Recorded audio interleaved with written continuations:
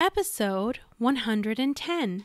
Welcome to Style Masterclass, the podcast that teaches women to look stylish and feel confident so that they can show up ready to conquer and slay no matter what size they are. I'm your host, Miss J. You ready?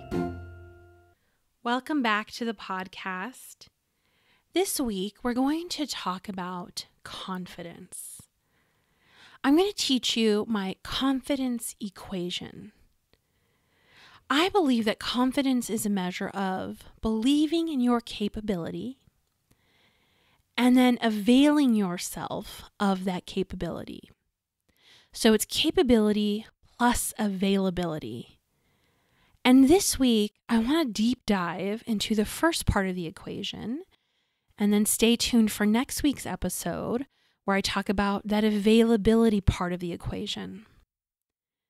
Let's start with capability.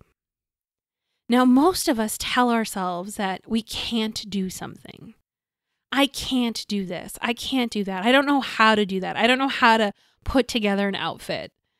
I don't know how to give a talk. I don't know how to do the X, Y, or Z in my business. Here's the thing. A lot of the times, the things that we tell ourselves we cannot do, we're actually physically capable of doing. The question becomes, what is really holding us back? And most of the time, it's not our actual capability. We have the physical capability. We can type on a computer. We can physically go and stand and talk. We can put together a pair of pants and a top and put them on our body. We are physically capable of doing the task that we want to do. So it comes down to a thought process that's occurring that's causing you to tell yourself you don't know how or you can't, and then having low confidence or none at all, and then not taking any action, and then creating this feedback loop where you're always telling yourself you can't, so you don't. And it all starts with the thought process of, I can't. I don't know how. And I really want you to start questioning that thought. Okay, what is the physical thing that is required of me to type, to show up on camera, to talk, to put one leg in a pant, one boob in a bra? Okay, well, I actually physically can do those things. So what's holding me back? What is the thought behind all of this? And a lot of times, working with my clients, we come to the realization that they're physically capable.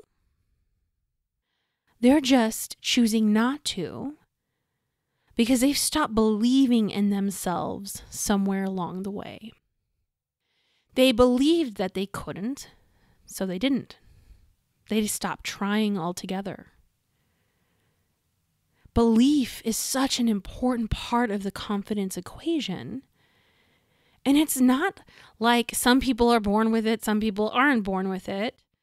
It's not like only extroverts have a strong belief in themselves, because I can tell you, I know plenty of extroverts, myself included, whose belief in themselves happens to waver sometimes. Welcome to being a human. I also know introverts who are supposed to not be that confident, who are extremely confident and know their value. They believe in their capability. They believe in their worth. This is such an important thing to know. Because if belief in your capability is the first part of the equation, then that's certainly something we can work on. And it doesn't depend upon which accolades you have. It doesn't depend on the size or shape or weight of your body. And it certainly does not depend on your know-how, so to speak. Because you can always gain more know-how. You can always gain more experience.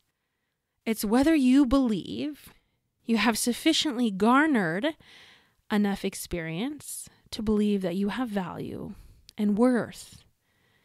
And here's the thing, so many people are chasing that moment when they can say, okay, now I have the piece of paper, therefore I can be confident.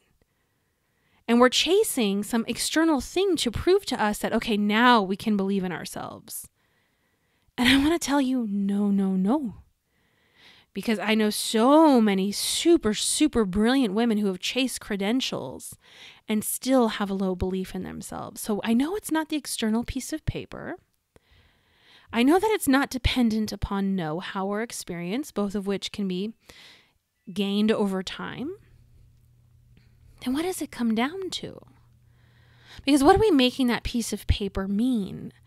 What are we making that size on our pair of pants mean? The number on the scale, what are we making that mean? We're making it mean that, okay, when this external thing happens, then I will believe that I have worth and that I'm valuable. And it's like we're waiting for this external tipping point so then we can go do the thing that we always wanted to do. And I'm telling you, you've got it all wrong. There's no external signal in the world that is going to generate that belief for you. But that's the good news, really, because if we're always waiting on some external signal, we'll be chasing that shit forever, and that's exhausting. And I know so many of you are exhausted. You thought if you got to X level in your business, you would feel more confident. You arrived at the perfect size, the weight, you'd feel more confident. If you got that degree or that certification, married that guy, had the kid, whatever it is, fill in the blank, then you'd be more confident. And I can tell you all that's rubbish. And for so many of you who are on that hamster wheel of chasing that next thing, you know how exhausting this can be. So the good news is you get to generate that belief in yourself whenever you want, however much you want. Because it's all dependent upon how you are thinking about yourself. That's really what the first part of the equation is.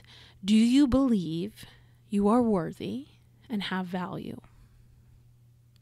Now, I believe that your value, your worth, is part of your birthright as a human being.